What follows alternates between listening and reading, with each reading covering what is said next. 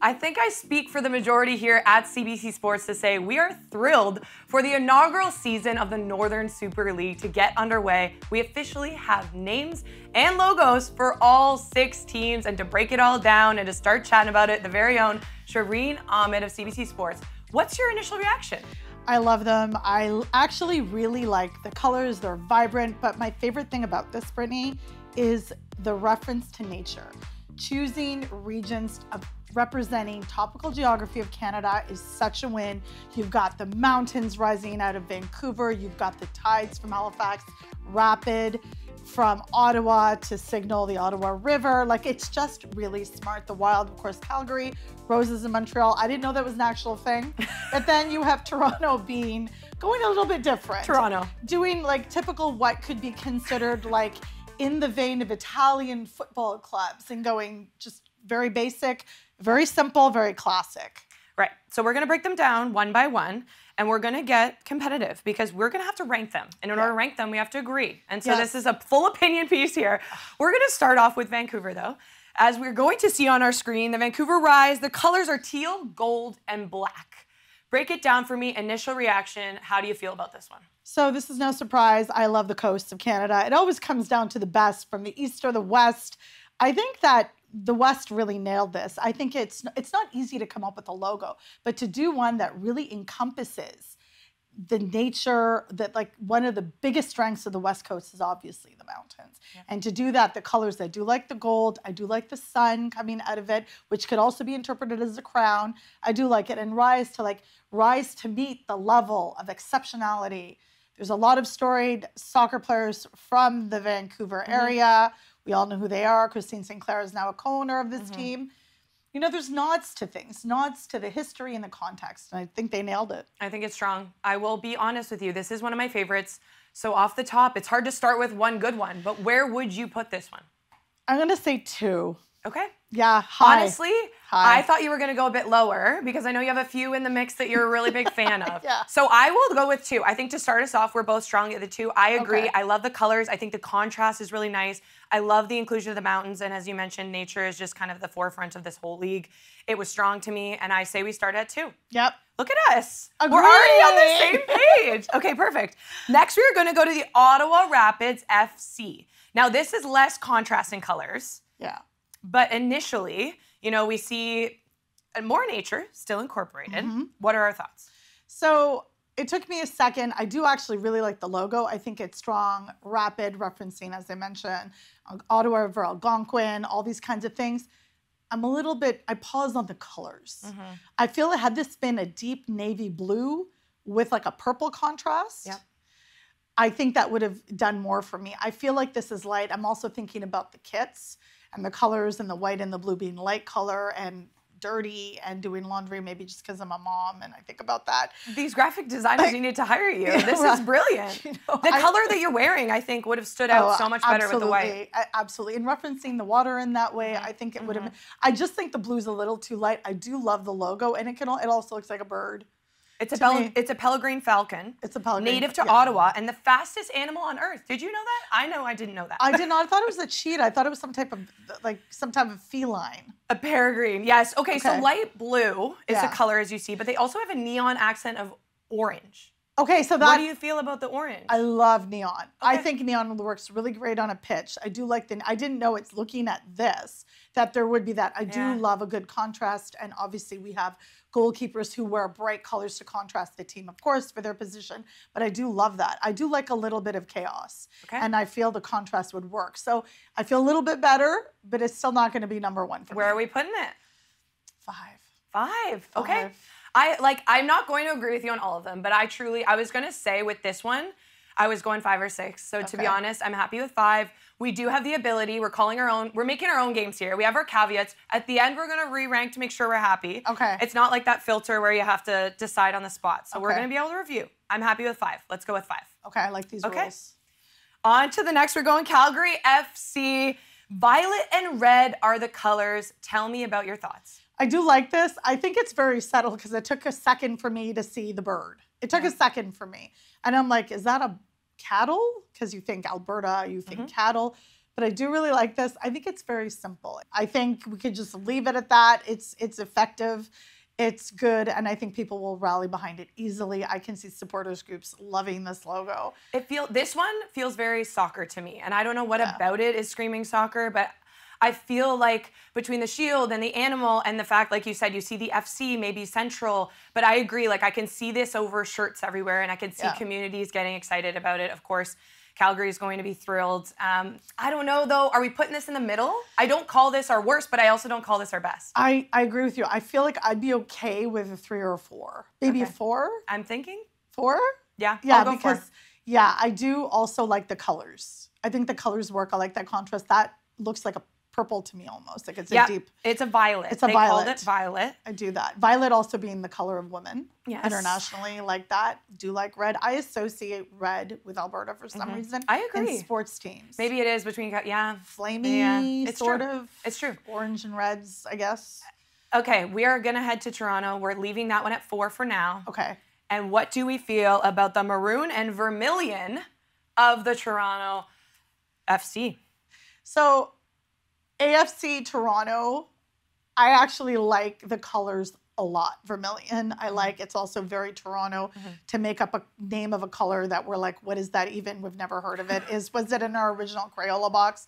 No, but that says a lot about Toronto being like, we're going vermilion. Yeah. You know what I mean? I actually really like this because of the classic nod to either Italian football clubs or AFC or that kind of FC being in the name. I liked this a lot more than I thought I would. I do really like the symbol here.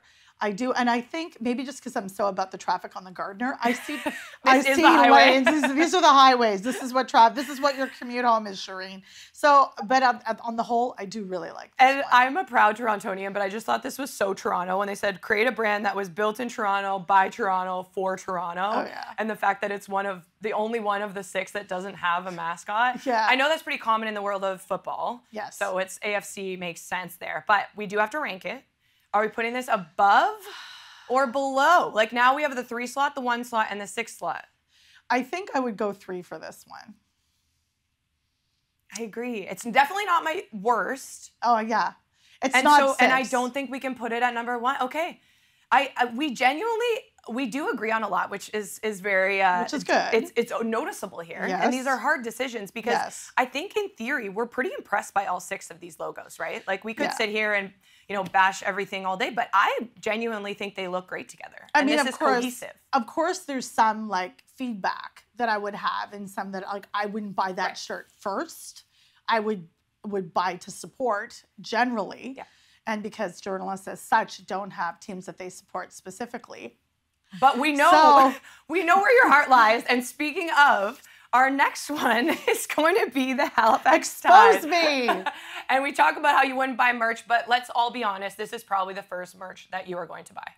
I already have a hat. The hat was a gift. I'll just say that. But like honestly, for me, Tide's the name. I'm born and raised in Halifax. Absolutely loved it. I think the colors were beautiful. They signal power. They signal strength.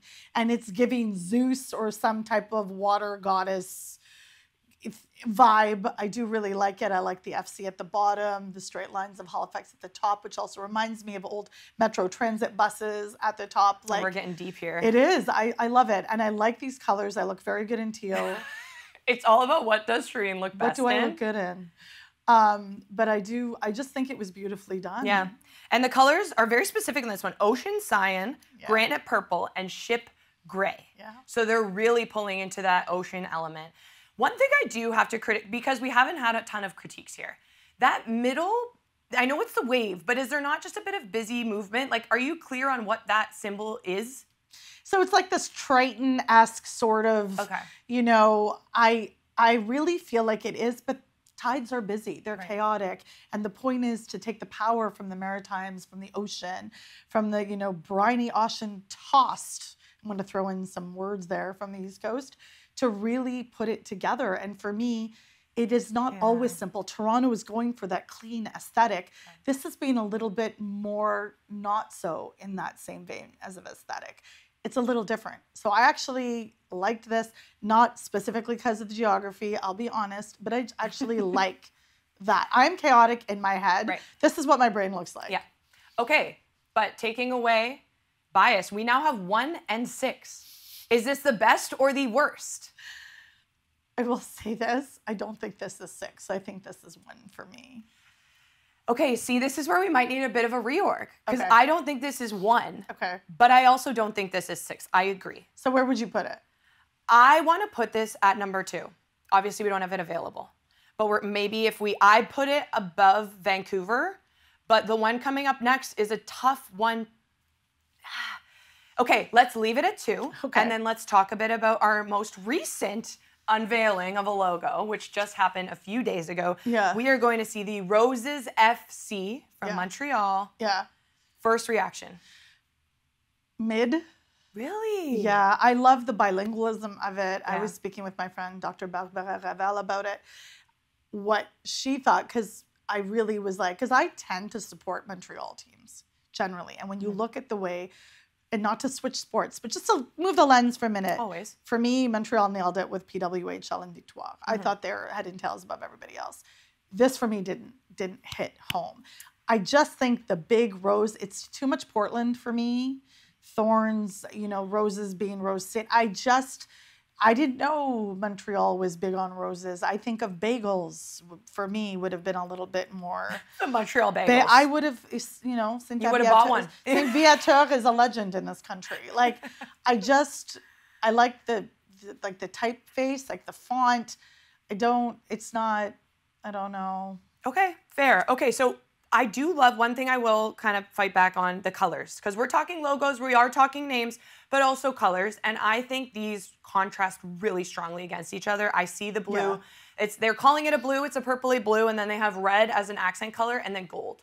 But to me, when I look at this, I see the gold. I think of, I know Montreal, to celebrate this unveiling, they had a bunch of the women's champions that are currently training out of there, whether it's hockey or so many other sports. And I think of some of the legacy of sport within Montreal, and that gold really stands out to me. So I do like it. And it's clear. I don't know what about it to me, but I love like a clear, firm logo. Yeah. I am a Toronto sports fan, so maybe that's saying something about me. But I truly think, like, I see this and I would buy the merch. Okay, so for me, I agree with you on the gold. I think that their launch was probably the most hype. Yeah. It was fantastic, and you want to see that community. The community of women's sports in Toronto is so strong. It's sometimes I feel people sleep on Montreal for women's sports. I love it. The color for me, okay, so how we see it on a screen is also different of how we'll see it on a kit. Right. So I think this would pop on a black kit. Yeah. I think this would be beautiful. Yeah. Is it my favorite necessarily aesthetically? No. But I agree with you. I think the purple was off a couple shades, but I do like the typeface. I do like the way the shield comes out.